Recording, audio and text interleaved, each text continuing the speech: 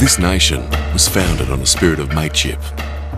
A mateship forged in the fire of battle. That mateship still exists today. You can see it every weekend on patches of grass all over the country. And that's why the Men of League Foundation was formed. It's mates helping mates. Yeah, the Men of League Foundation is about helping people in the rugby league family who have fallen hard times.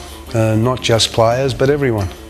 It all started when I went to visit my daughter in hospital in Milton, and there was a nurse there, and she told me that there was an old footballer up the other end and in the wards, and I went up to visit him and found it was Doug McRitchie.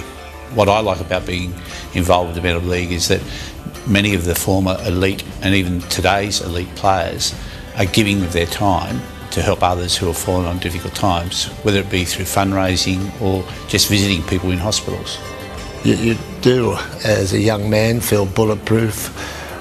The Men of League are there to assist you, and we're there to assist them.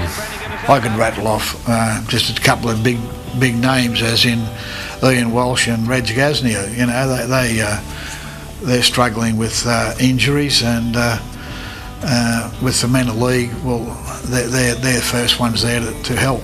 Another part of what we do is the scholarship and mentoring program for young players who don't make the grade and need a life after football. NRL clubs these days are like businesses, and they have to get some return on their investment, and they decided that I wasn't the investment for the next year's season. And unfortunately I had to decide whether I'd keep my dream alive and play local football, move interstate, or have a change and go to university and pursue my university studies. With the help of the Men of League, that decision became very easy, and their funding helped me. And one day, with the help of the Men of League, I might become a lawyer.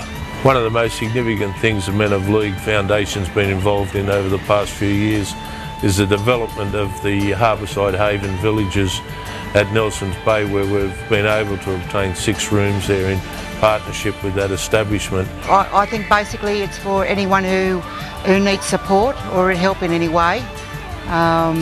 They're just there. 16